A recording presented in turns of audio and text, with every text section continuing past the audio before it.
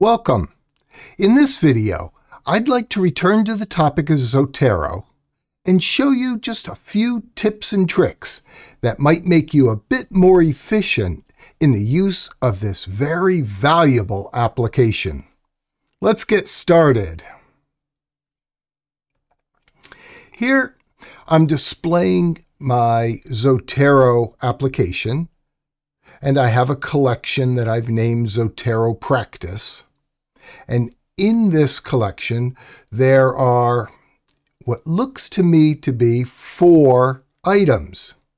If I want to know for sure, I can click just on the name of the collection, and in the right-hand side, I see that there are 4 items.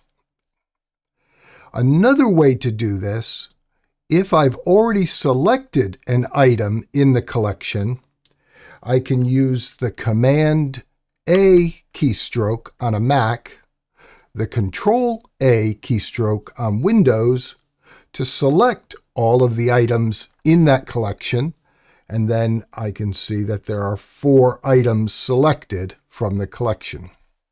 So sometimes it's useful to know how many items you have either in your entire library or in a particular collection.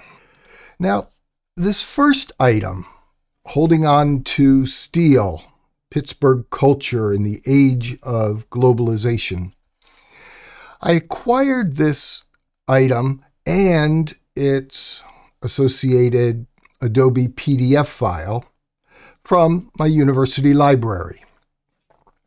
But in bringing the data from the library into my Zotero database, the capitalization of the title is in title case. I need it to be in sentence case because I intend to use this item in a citation and reference in an APA formatted paper. So I have a choice. I could either retype the title, or I can point to the title, but I'm careful not to click yet. And while I'm pointing at the title and the title is highlighted, I can right-click and choose Sentence Case.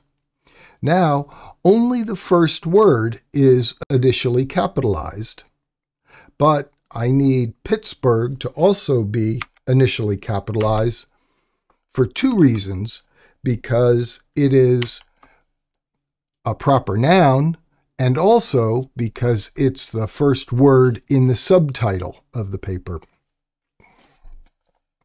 So, and then once I've changed the lowercase p to a capital P, I just click out in another field and that information will get saved. Now, I clicked here in the author's name field because sometimes when bringing information from the library or Google Scholar into the Zotero database, not all the fields populate correctly. Sometimes the author, usually not the first author, but sometimes subsequent authors get ignored in the transfer from the library into my Zotero bibliographic data. So there's an easy way to add another author to this record in my Zotero database. I could click the plus sign next to the current author, and now I have a field in which I can type the surname and the first name of the co-author. Or when clicking in the name field of the first author, I can press Shift-Enter on a Windows computer, Shift-Return on a Mac, and I get a duplicate author field. And here I could fill in the information for the co-author. Now, I'm just practicing here. There really is no co-author for this paper, so I'm going to delete that extra field. All right. Here's another trick that I don't use that often, but every once in a while it becomes really helpful. Sometimes I want to double check whether this information is accurate because it came to me from the university library database, and I like to double check things. So I want to go to the publisher's webpage for this article. And I can do that by clicking the DOI field name here. Not the DOI itself, but the name of the field. So I'm clicking literally on that word DOI. I'm then taken to the publisher's website or web page that's been associated with that digital object identifier. And I can double check the information here and confirm that, yes, there's only one author for this paper. Now, there's another trick. It doesn't come up often because usually I insert citations and then create the references lists in Microsoft Word using my Zotero menu that that was created when I installed the Zotero connector for Microsoft Word. But sometimes it's helpful just to drag and drop information from my database into another document I'm writing. Maybe writing a email message to someone, and I just want to drag and drop either the citation or a full APA style reference. To do that, in Zotero, I just select one of my items and I drag and drop it into my email application, or in this case, I dropped it into Microsoft Word, and what I get is a properly formatted APA-style reference entry for that item. Now, what was important here is I configured Zotero so that when I export data from my Zotero database into the other application, the exported data is formatted in APA style.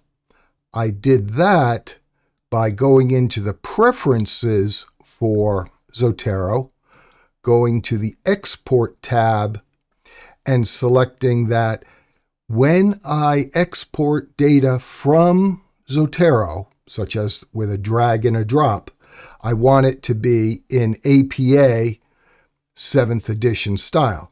And I have some other styles already installed on my computer, but I most often write in APA version 7 style. I hope these few tips and tricks are useful to you. I don't use them all the time, but when I do use them, I feel a little bit proud of myself because I saved just a few seconds in either reformatting information in my Zotero database or creating an APA-style reference entry in a message or another short document that I'm writing. Until we meet again in a future video, I wish you the absolute best in all of your academic work, particularly in your use of Zotero to manage your research data and to accurately create the citations and references that you need in your academic paper. Bye for now.